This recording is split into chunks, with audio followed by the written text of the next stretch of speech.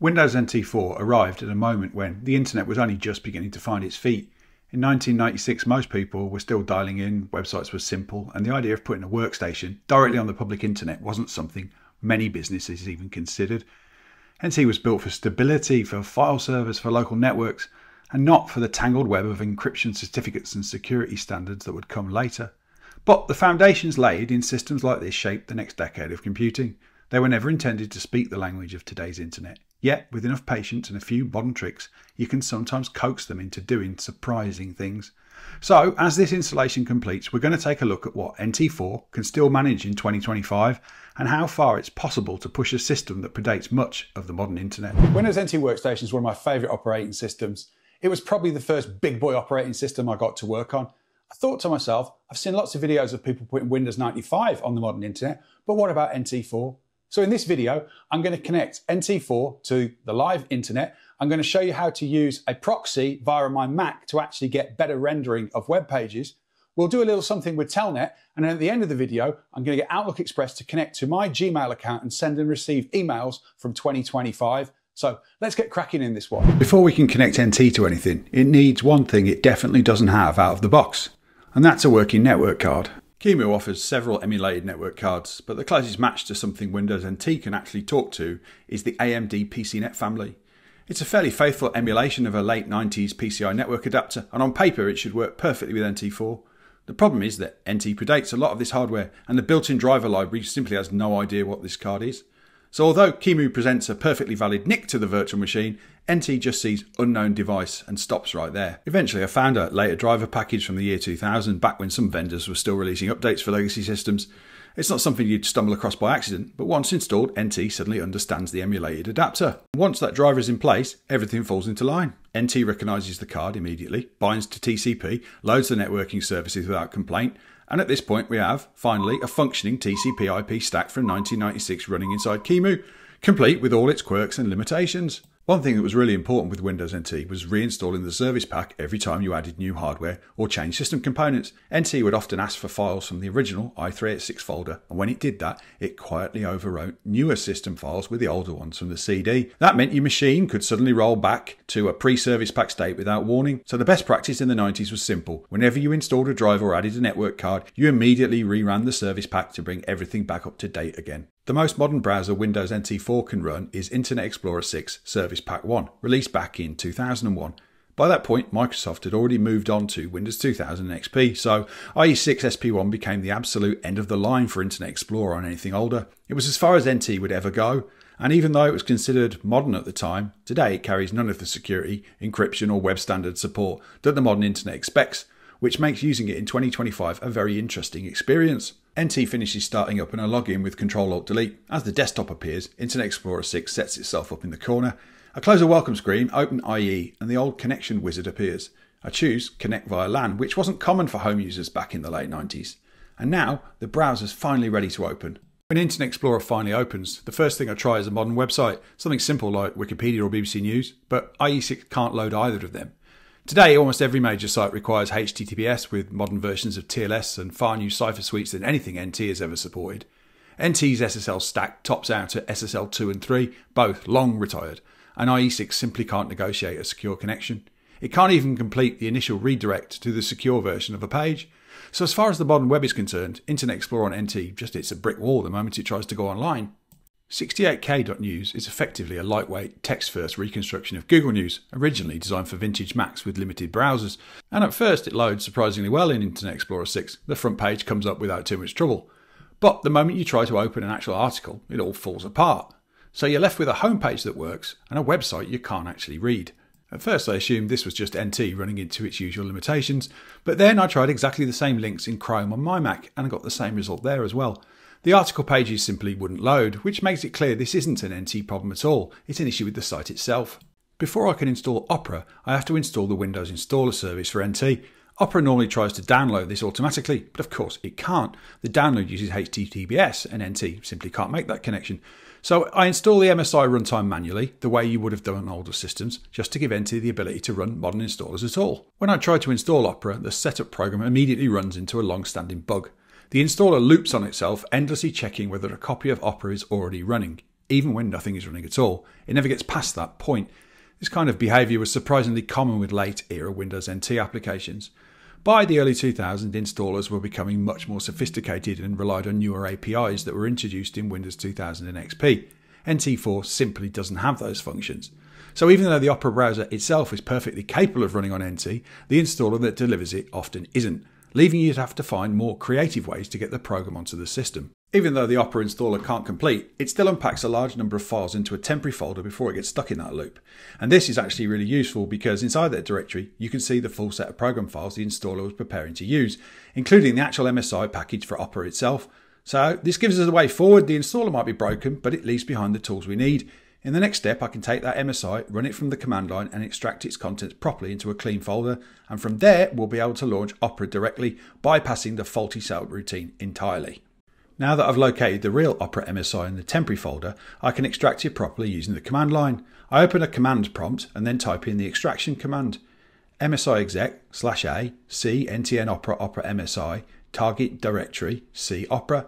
This tells Windows installer to unpack the MSI into a normal folder instead of trying to run the broken setup routine.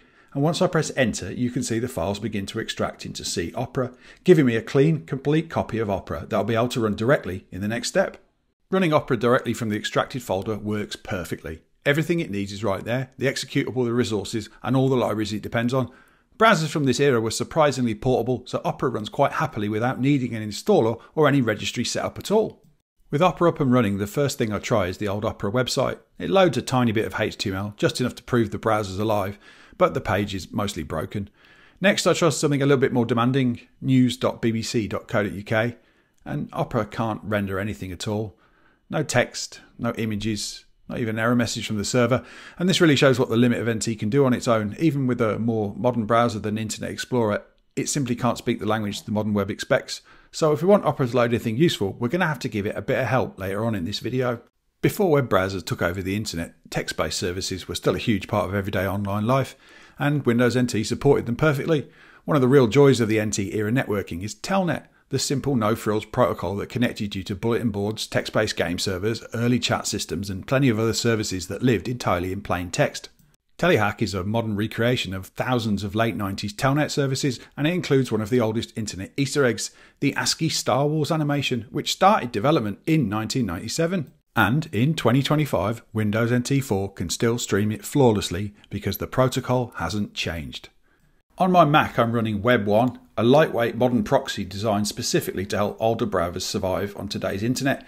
What it does is quite clever. It takes modern HTTPS traffic, complete with all the encryption and security layers that didn't exist in the 90s, and translates that back to simple HTTP that Windows NT can understand.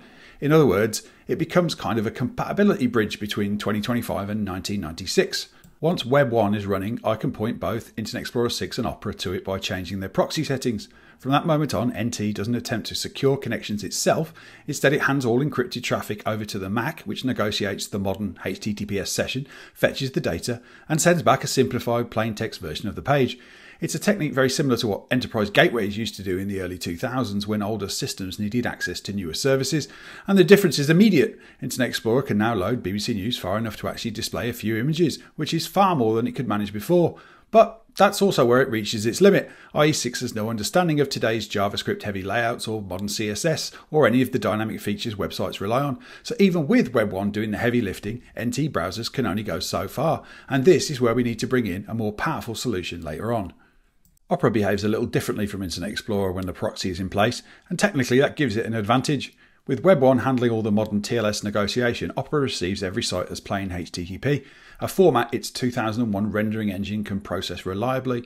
That alone allows it to reach pages that IE simply refuses to touch. And as you can see this clearly, when I load Wikipedia, Opera begins to assemble the page slowly, starting with the raw HTML structure. Basic text elements appear, followed by simplified layout components. Anything depending on JavaScript or modern CSS is ignored because the engine doesn't understand those at all, but the core markup still renders. So even though the page is incomplete, it demonstrates that with the right transition layer, Opera on NT can interact with parts of the modern web at a technical level IE6 cannot approach. For the final part of this experiment, I wanted to prove a point, that Outlook Express 6 on Windows NT could still fetch email in 2025, and with a little help from Stunnel, I set out to make it work.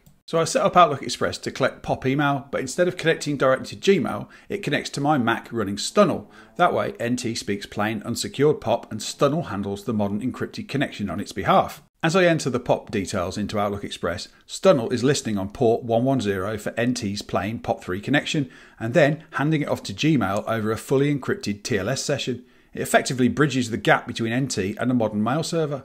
As I enter the POP3 login details into Outlook Express, there are a couple of things you have to set up on the Gmail side for this to work. Firstly, POP3 access has to be explicitly enabled in your Gmail settings. It's switched off by default. And because Gmail no longer accepts normal passwords for older clients, you also need to generate an app-specific password. Google calls this a less secure app because it bypasses modern authentication, but it's the only way a 1990s mail client like Outlook Express can log in. Now, once both of these are in place, NT can finally attempt a connection. And it works! Outlook Express running on Windows NT4 is collecting email from a 2025 Gmail account, thanks to Stunnel translating the connection. With everything configured, I now tested whether Outlook Express could actually communicate with a modern Gmail account. I composed a message and sent it to my work address, and I fully expected this to be the point where the whole thing would fall apart. But about 20 seconds later, my Google Pixel phone, as shown on the screen, displayed the email message arriving exactly as it should. It delivered from NT through Stunnel into Gmail. I replied to that message from the phone and then went back to NT, Outlook Express, connected again through Stunnel, checked for new mail and retrieved the reply without any issues. A pretty remarkable moment. Software from the late 90s exchanging mail with Google's modern infrastructure, still functioning reliably with the right transition layer in between. There we have it. Windows NT Workstation live on the internet. Ultimately, using Internet Explorer and Opera kind of ended up where I expected it to be. Even using Web 1 proxy didn't really render any web pages properly. You couldn't say you would use that in any foreseeable, meaningful way today. However, Outlook Express was quite a surprise for me. With Stunnel running, I was able to send and receive Gmail via Outlook Express. So theoretically, I could sit on an Outlook Express computer and use it for day-to-day email, which was not what I was expecting, and it was an enjoyable experience to get to that point. If you enjoyed the video, please let me know in the comments, give me a like and a subscribe as I try to grow the channel, and we continue on with more of my experiences and adventures with the world of business IT in my entire career. So that's the end of this video, and I'll see you on the next one. Ta-da!